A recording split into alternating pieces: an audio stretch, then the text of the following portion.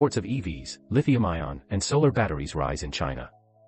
In 2022, China's foreign trade withstood the impact of multiple unexpected factors, and the total import and export value exceeded the 40 trillion yuan mark for the first time. Among them, the exports of electric vehicles, photovoltaic products, and lithium batteries increased by 131.8%, 67.8%, and 86.7% year-on-year, respectively. Electricity, photovoltaic, and lithium have become the new three types of foreign trade exports. What are the reasons behind high-tech, high-value-added, and leading green transformation products becoming new growth points for exports? How can we improve the industrial chain and supply chain to continue to stabilize the good export trend? The reporter conducted interviews on these issues. As an industry that integrates low-carbon and digital development, new energy vehicles play a strong driving role in the national economy. According to statistics from the China Association of Automobile Manufacturers, China's automobile exports reached 3.111 million units in 2022, a year-on-year increase of 54.4%, ranking second in the world. The main driving force for the growth of China's automobile exports is new energy vehicles, with new energy accounting for 21.83% of the total exports of automobiles throughout the year. In addition to the entire vehicle, supporting lithium batteries are also a key export factor. According to statistics from the General Administration of Customs of China, the export value of lithium-ion batteries in China reached nearly 342.656 billion yuan last year, an increase of 20.2 percentage points year-on-year. From the perspective of export countries, the top 5 countries in terms of domestic lithium battery export value are the United States, Germany, South Korea, the Netherlands, and Vietnam, accounting for 57.6% of the total export value. Recently, the power battery company Ningde Times officially launched its factory in Arnstadt, Thuringen, Germany, with an annual production capacity of approximately 30 million battery cells after full production, capable of assembling 185,000 to 350,000 electric vehicles. Zheng Yuqiwen, the chairman of Ningde Times, said that he hoped to bring the world's most advanced power battery technology to Germany, where the first overseas factory was located in a country with developed automobile industry. By forming a localized power battery supply capacity in Europe, we can further approach European customers, provide more timely and effective product solutions, and better and faster respond to customer needs. In the continuous trend of overseas order grabbing, since the beginning of the year, companies have been searching for orders and exploring business opportunities overseas. For the leading photovoltaic company, Trina Solar, overseas order grabbing has never stopped. Half of the time every year, it is the norm for Chen Cheng, the head of Tianhe Energy Storage's overseas business, to travel abroad. The team members are very confident and feel full of motivation. It is understood that Trina Solar went out to sea to grab orders and returned with a full load, winning a batch of major and long-term orders, and the order size is large, expected to account for 30% to 50% of the total sales in 2023. As one of the new three types of exports, the performance of photovoltaic products is also very impressive.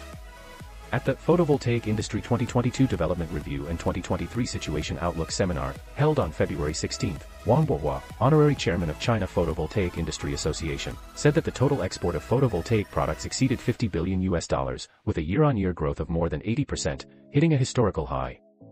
At the same time, he predicts that the new installed capacity of photovoltaics in China will reach 95 to 120 gigawatts, the unit of photovoltaic installed capacity, by 2023. Accounting for over 30% of the global new installed capacity.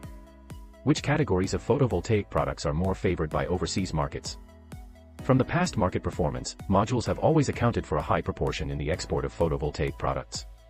Last year, the export volume of silicon wafers and battery cells also showed significant growth. It can be said that photovoltaic product exports have become an important lever for China to stabilize foreign trade and promote the economy. Shi Jingli, a researcher at the Energy Research Institute of the National Development and Reform Commission, said that even if the high price of silicon materials drives the price of modules up, last year, the photovoltaic industry continued to maintain a strong growth momentum. This is enough to prove that China's exported photovoltaic products have significant competitiveness globally. The products in the new energy field comply with the low-carbon trend, and international competitiveness is a comprehensive result of core technology, market cultivation, and industrial policies.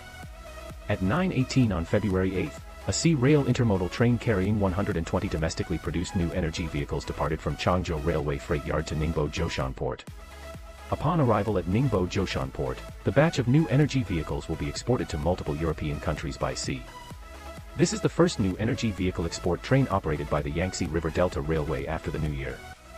Recently, Chongqing, Guangdong, Hunan and other places have successfully operated the China-Europe New Energy Vehicle Special Train, establishing a green channel for automobile exports. In recent years, China's exports of products are no longer limited to low value-added categories such as clothing and handicrafts.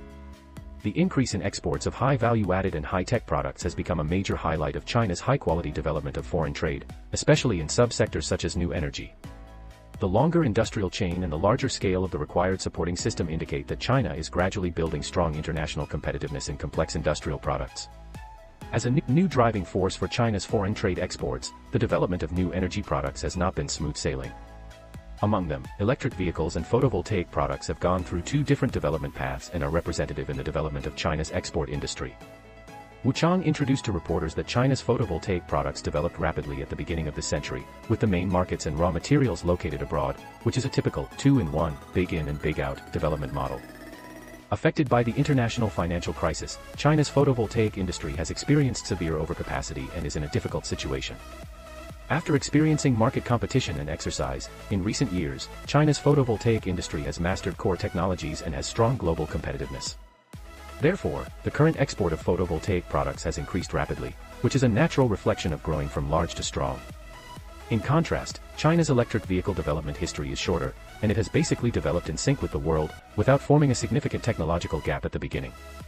In the process of competing with foreign companies such as Tesla, a group of local enterprises with independent intellectual property rights have emerged, and their products have gained recognition in the domestic market, leading to entry into the international market. Although the development paths of the two are different, there are common driving factors behind them. Wu Chang said that the first step is to master core technologies, starting from technology introduction and learning, and gradually mastering core technologies through independent research and development to form their own technological advantages. Secondly, there is the model of first decisive at home, then decisive over abroad.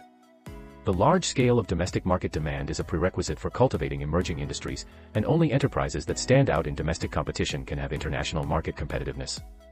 In addition to its strong endogenous driving force, the global low-carbon trend has also brought gusts of wind to China's new energy product exports.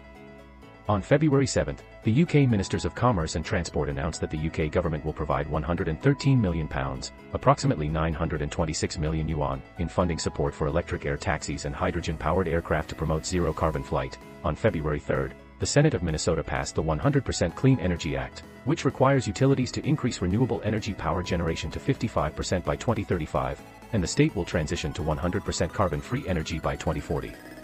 So far, the United States has committed to 13 states that use 100% clean or renewable energy.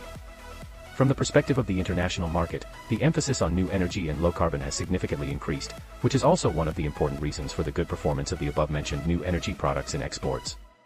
Zhang Lekun, a researcher at the Macroeconomic Research Department of the Development Research Center of the State Council, analyzed that achieving rapid and healthy economic growth without harming the environment has become the future development trend of countries around the world. This global trend will drive technological innovation among Chinese enterprises, enhance the technological level of their own products, actively respond to carbon tariff barriers, increase the technological content of Chinese export products, and promote the upgrading of industrial structure,